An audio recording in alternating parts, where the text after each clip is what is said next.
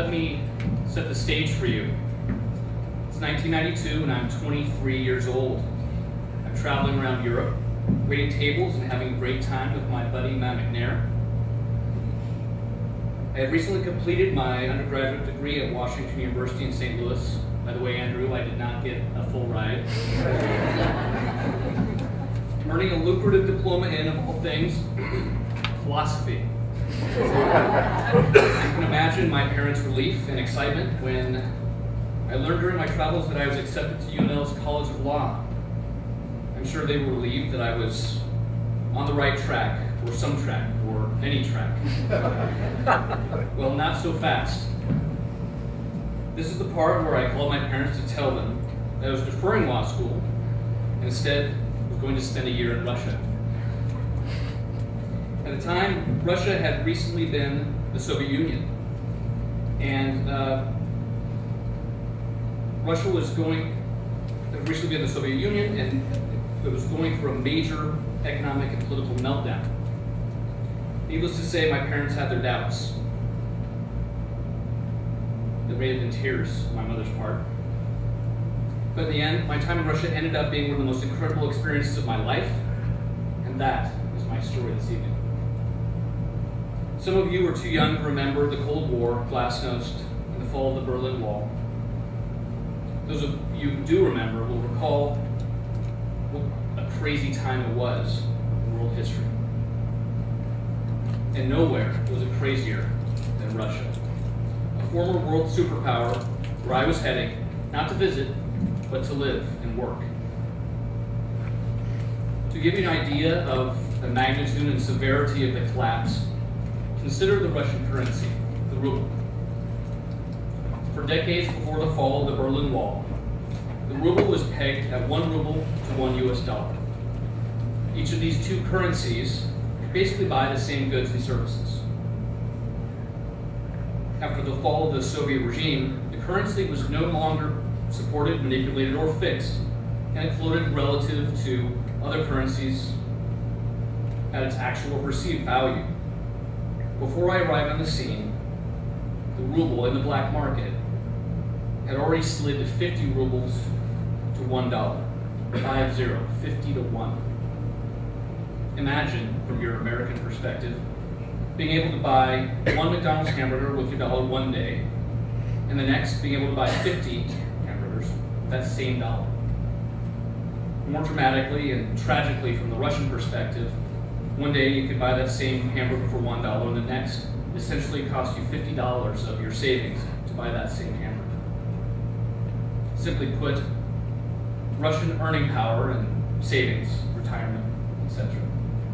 were eviscerated in months. With the ruble declining even further to 100 rubles to $1 by the time I arrived in Moscow, and declining to 500 to 1 within months of my arrival. But let me go back a minute. How did this random Nebraskan with a philosophy degree end up in Moscow in the first place? My Russian experience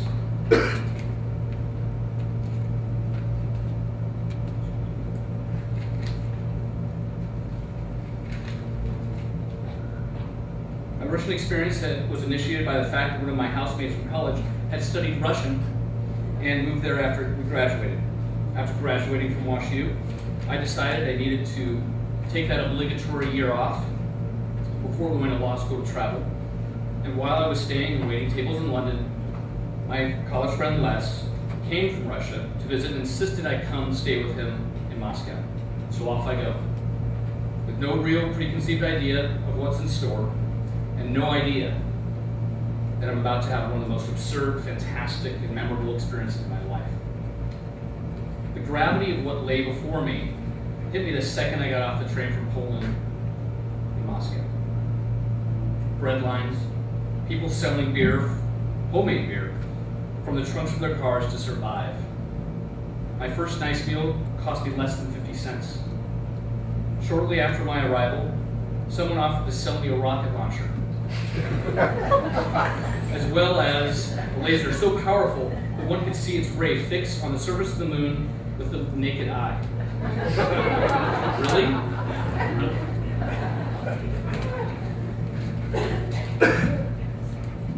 As you've already figured out, there was no way I was going back to England.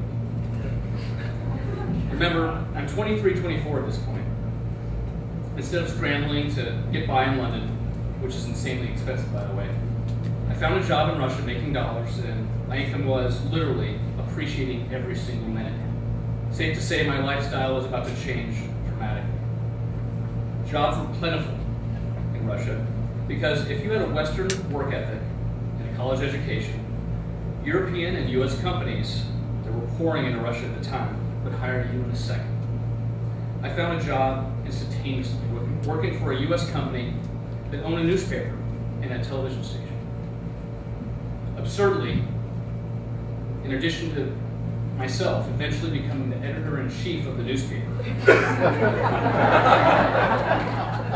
one of my jobs was to do voiceovers for television commercials at the TV station owned by my employer. Naturally, you might wonder, what the heck is an American doing on the airwaves in Moscow? At that moment in time, you have to remember Russians had no buying power given the collapse of the ruble. Therefore, it was not uncommon for advertisers to broadcast and publish in English in hopes of reaching foreign diplomats with dollars to spend. And of course, they spoke English, not to mention all the droves of Americans like myself and, for instance, English-speaking Swedes that were living in Moscow at the time. So imagine us, 20-something Americans and Europeans, living in Moscow, getting paid in dollars, then exchanging those dollars on the black market to get the best rates. To give you an idea, I had to keep upgrading my ruble storage from my pockets to my backpack, to a drawer, to a cabinet. Stacks and stacks of ruble bills. When I first arrived, I could afford a perfectly nice apartment. 1 month later, I could afford one of the nicest places in Moscow. The next month, I could afford a maid. Soon, a driver. Before long, a translator and a Russian tutor as well. Remember, I'm 23. Eventually, myself and a group of Americans and Europeans who also lived in Moscow were dining at some of the finest restaurants every night. In short order, the dinner for 10 at the nicest restaurant in town, with 5 courses, champagne, caviar, copious vodka, of course, would cost $12 or less. I, of course, urged friends and family to visit.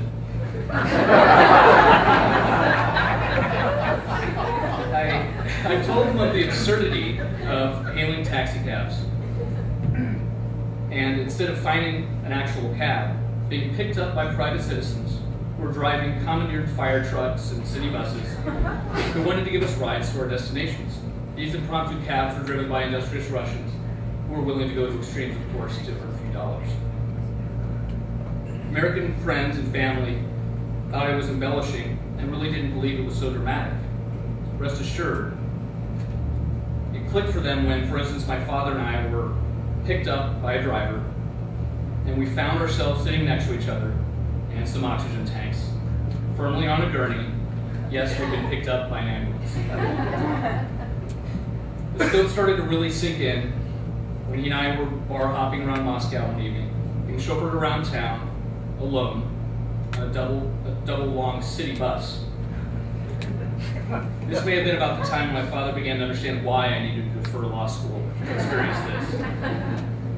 The extremity of our situation and our newfound resources spawned creativity. Suddenly, visitors would come up with crazy ideas like going on the overnight train to St. Petersburg. But instead of buying a coach ticket, a first class ticket, or any ticket at all, the idea was to go directly to the conductor, give him a few dollars to exchange for what we called supreme class. Basically, several private fancy cabins, having almost an entire train car to ourselves. It worked like a charm. The creativity expanded. I remember hosting a party with my father, former Lincoln Mayor Bill Harris, during his stay. We'd rented an extra large apartment, especially for his 2-month visit. It was Halloween, and of course, Russians are unfamiliar with our Halloween traditions and had no access to or money for costumes. Bill had the idea to go to the wardrobe department of the world-renowned Bolshoi to see if their wardrobe clerk would be willing, off the books, to lend us 50 or so Halloween costumes. We filled a truck with these costumes, like sultans, pharaohs, musketeers, generally anything that you'd find in an opera. And we only spent $10. Seeing everyone dressed up in these Bolshoi quality costumes was astonishing. It only got more ludicrous from there. Shall we go to Siberia? Let's go right now. Rent a plane and go parachuting? That will be $1, please.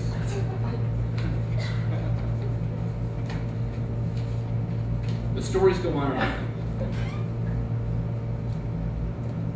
These sorts of outings were so common that we became immune to the bizarre. Eventually, we became almost blasé about trips we took to exotic places like Tajikistan, Uzbekistan, and Afghanistan. It was uneventful when one day we decided to make our way to Samarkand, Uzbekistan. Total cost of travel to Central Asia, as you might imagine, was predicted to be affordable.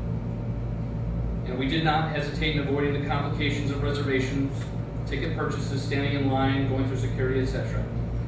And we simply tracked down the pilot of our flight to Uzbekistan to give him a few bucks to see what would happen next. Not surprisingly, it only took $10 to get several of us escorted directly to our Aeroflot flight, first class. We went through the side door, of course. No check-in, no lines, no security. We drove. Our experiences in Uzbekistan, Tajikistan, and Afghanistan are another story entirely, perhaps for another episode of True Stories.